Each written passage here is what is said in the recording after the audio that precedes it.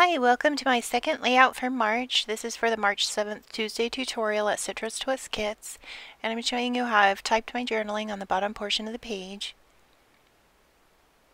And that's a photo that I'm going to use. There's two photos.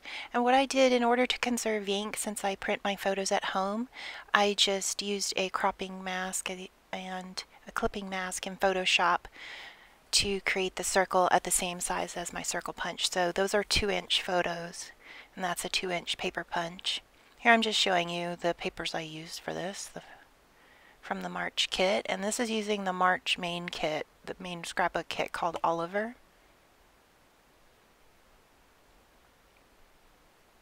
And I have pencil lines drawn down the side of the page so that I could keep the margins the same on both sides.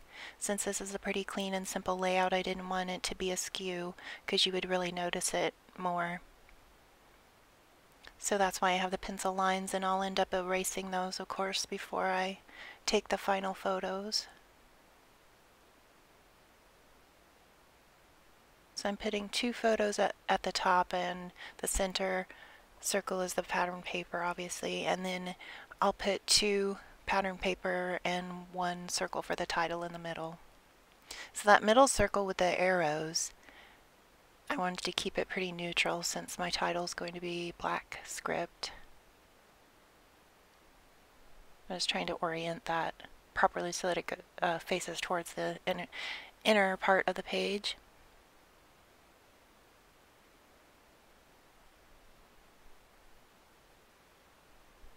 And you'll also notice that I have a little pencil line above my journaling, and that's going to be where I'm going to cut off the top of that Chamel packaging of the enamel dots that I have to the left of the page here on my desk.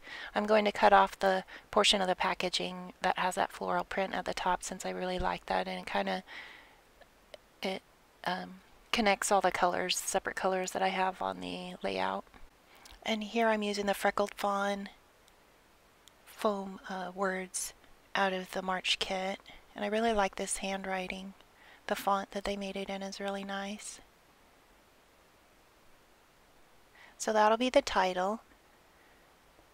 And see, this is where I decide that I really like the way that packaging pattern looks. And then I'm going to use the hearts off of here just to accent some of the pattern paper circles. I'll use the gold enamel dots. Since there's a lot of color on the page, I'm going to basically use embellishments that are neutral, so the black and gold.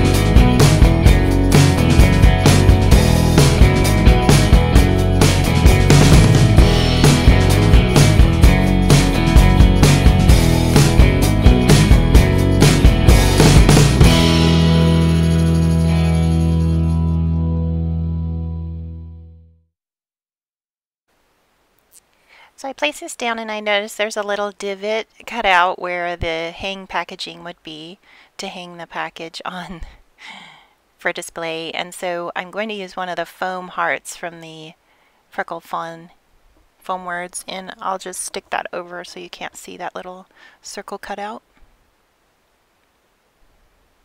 So that ends up I have 3 little foam hearts on the page. And then I'll go about adding the rest of the enamel dots. And I don't show it on camera, but I end up zigzag stitching. So I really like to add stitching. I was thinking about stitching around the pattern paper and the photos, but I didn't want to, I can't really circle stitch that well, unless of course I could have just hand stitched it, but this was much quicker, so I just end up zigzag stitching. And this is the cut apart sheet here. I wanted to see if I could add anything at the bottom to sort of ground the layout. Although it looks fine in the video like this. I could have left it like this. I just wanted to add some extra pattern paper from the kit to tie in the 3 colors on the layout together. I'm just trying to figure out which way to orient the stripes. I kind of wish they were pointing vertically, but it's okay that they're horizontal. But I still wanted to get all 3 colors in there. I'm just going to keep turning it around and trying to decide how I could get all 3 of the pink, yellow, and green colors in there. I could have just trimmed down the white sheet, but here I'm showing you the stitching, the finished part. I just zigzag stitched in 3 places across the layout, and then I trimmed this bottom portion. I'll let you hear that. And then the layout's basically done. Thank you for joining me for the Tuesday tutorial, and I have a couple still shots at the end here. Thanks, bye-bye.